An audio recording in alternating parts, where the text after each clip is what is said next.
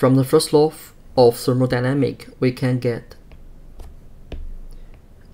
du equals to delta W plus delta Q, which means in a closed system, the change of internal energy includes the work done on the system and the heat added to the system. As for the work done part, delta W equals to minus P dV. From this equation, we can get du equals to minus P dV plus delta Q. And for adiabatic,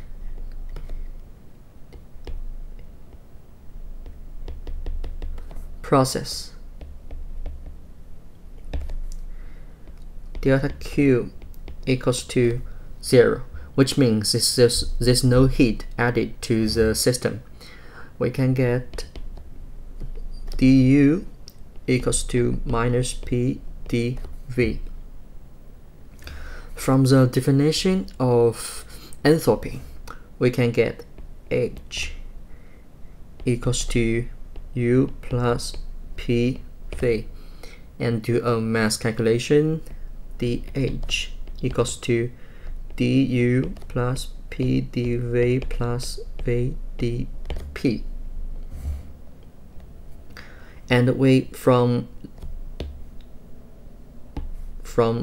this equation and this equation, we can get dH equals to minus PdV plus PdV plus VdP, which equals to VdP. And for an isentropic process,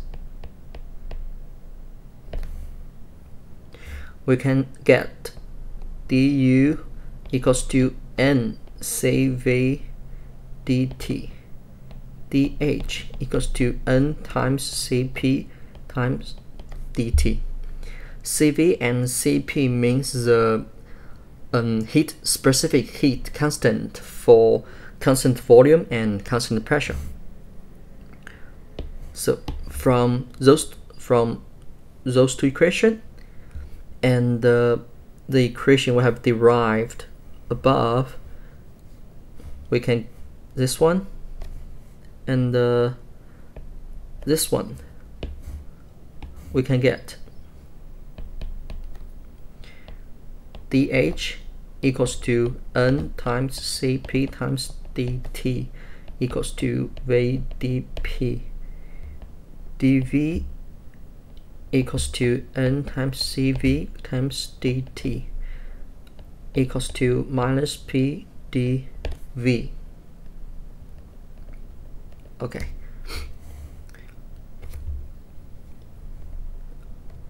For an ideal gas,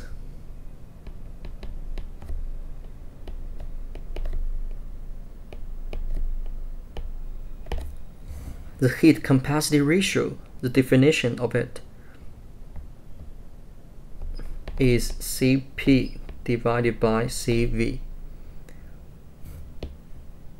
From the results, we can get which equals to minus VdP divided by PdV, and we can rewrite it into minus dP divided by Pn divided by dV divided by V. So from the equation, we can get 1 divided by P dP plus times y gamma divided by V dV equals to 0. From now on, we'll do some simple math. Okay. Integral 1 divided by P dP plus integral gamma divided by V dV equals to integral of constant 0. So ln P plus gamma ln v equals to ln c constant. So we can get p times 3 gamma prime equals to constant.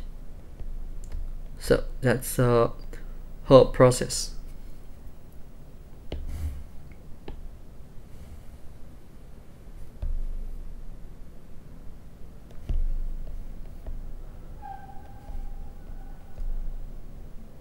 Okay, thank you.